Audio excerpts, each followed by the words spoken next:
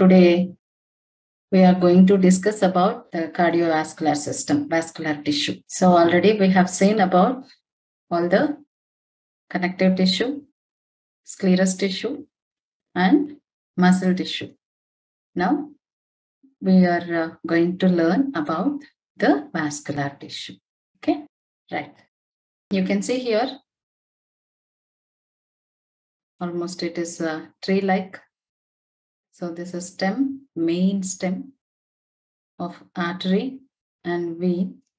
And these are all the branches which are going to supply the body and also the deoxygenated blood receiving from the body, right? So it is the circulatory system. You can see all these are the red color will be the arteries and this is blue will be the veins.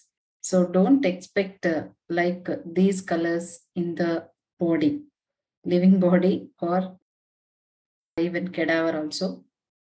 For our convenience, we are making this is red and this is blue, this is oxygenated blood and this deoxygenated blood, right? But the same texture will be different, but appearance will be same in the living and cadaver also. Okay, so in the later part of the class, we will going to learn about what are all the differences between the arteries and veins. So this is about all these are the arteries and veins of the whole body. You can see beautifully, right? So now we'll concentrate on what are all the parts and features and functions and what are all the importance of the vascular system. Okay, so you can see the main components of here, the heart and the capillaries. These are all the capillaries. So artery and vein. Okay, so it comprises mainly the blood, heart and blood vessels. These are all the main components of the vascular tissue. So it is a system supplies nutrients to the body and also remove waste products from various tissues of the body, right? So that is mainly this system is leading. And conveying media is liquid in form of blood, which flows in closed tubular system. So the vessel will be the tube-like structure. So it is in the closed tubular system. So what are all the functions of the cardiovascular system? So it transports nutrients and hormones to the body and also removes waste products from the tissues of the body and gaseous exchange. So gaseous exchange will be mainly occurs in the capillary stage. And because of this, blood immunity will develop. So blood vessels, they will transport blood carrying oxygen and carbon dioxide and also nutrients and waste from the tissues to the center of the body. So mainly the heart pumps blood through blood vessels. So the center will be the heart. So from the heart, the oxygenated blood will go in and supply the body. And from the tissues of the body, the vessels are coming and entering into the tissue. So this is called the circulation system, closed circulation system. So systemic and pulmonary. Later part of the class, we will learn about that. So blood and heart and blood vessels. So these are all the main components of the vascular system. So what are all the blood is having? So blood is mainly consisting of the blood cells and plasma. Blood cells and plasma. So what are all the blood cells? Blood cells are erythrocytes. So granulocytes, agranulocytes. Basically granulocytes and agranulocytes are mainly present in the blood cells. In this granulocytes, neutrophils, eosinophils and basophils, these are the main parts. And apart from these granulocytes and agranulocytes, erythrocytes also there. These erythrocytes are nothing but the red blood cells. Erythrocytes, leukocytes. So this leukocytes, thrombocytes, nothing but platelets, plasma, it is the fluid portion. Okay, so these are all the main blood cells: erythrocytes, leukocytes, thrombocytes, and plasma. All these are the cells of the blood. This is the erythrocytes, so red blood cells. Leukocytes again, we are having the granulocytes and agranulocytes. So the granulocytes are mainly the eosinophils, neutrophils, and basophils. So these three are the granulocytes. They are having the granules in the plasma. Okay, so they are mainly playing a role in the these are eosinophils are histaminase reaction. So the allergic reaction, if the blood levels, these eosinophils levels are increased in blood, mainly the allergic reactions will occur. And neutrophils, they are mainly they are playing a role in this wound healing. So it is the main component. Okay, so basophils, all these are the granulocytes. Agranulocytes, we are having the monocytes and lymphocytes. So these are the main agranulocytes.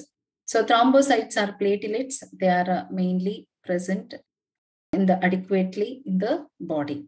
Okay, so if at all the thrombocytes are less in number, we will call it as the thrombocytopenia. So plasma is mainly, it is the fluid portion. So it is mainly consisting of the proteins, plasma proteins. So fibrinogen, and so without fibrinogen, we will call it as the serum. Okay, so plasma proteins, alpha, beta, gamma proteins, these are mainly present in the plasma. Without fibrinogen, we will call it as the serum. Okay, so that is about blood and blood cells. Then coming to the heart. So heart is a four-chambered tube. So you know very well about the structure of the heart, because from the childhood you are seeing this the structure of the heart. It is a hollow muscular organ, approximately your fist size. So your own fist. So in each individual heart size will be their own fist size. Location is mainly present at the fourth to sixth intercostal space, left side, superior surface of the diaphragm. So left of the midline, anterior to the vertebral column, posterior to the sternum. So this is the heart, you can see here. So this is the situation of the heart. So this is the apex, and this is whole part will be the base. So it is a point of maximal intensity. So above the diaphragm, beneath the sternum, behind the sternum, or in front of the vertebrae. Okay, so this is the location here, right?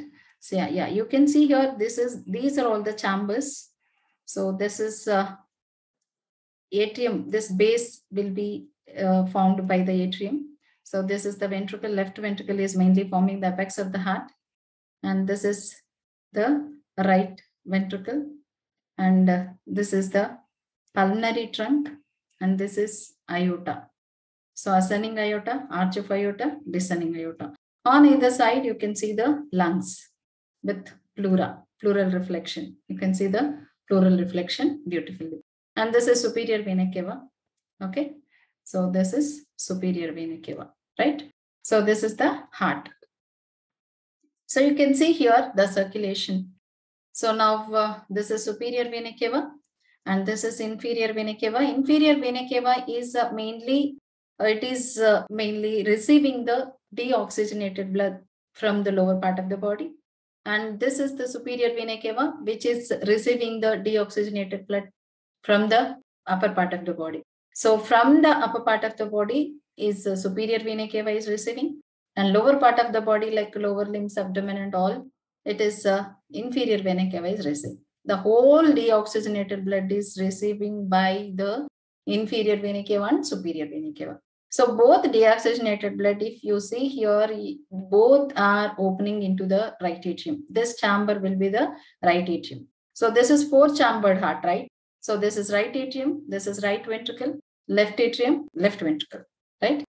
This is apex, and this is base. So the left, this is apex, left ventricle. So this is right atrium, right ventricle, left atrium, left ventricle, right? So this deoxygenated blood entering into the right atrium. So right atrium, from the right atrium into the right ventricle through right atrioventricular orifice. This you can see here. This is right atrioventricular orifice. So from here it is going through the pulmonary trunk. So this is the pulmonary trunk, semilunar valve here. You can see here clearly. So from the pulmonary trunk, you can see both the branches. So right and left pulmonary arteries. So both are entering into the lungs. Okay. So this deoxygenated blood entering into the lung, then there in the lung, it is oxygenated. So from the lung, again, it is coming into the left atrium through, you can see here, the 4 set of veins are there, pulmonary veins. We will call it as the pulmonary veins.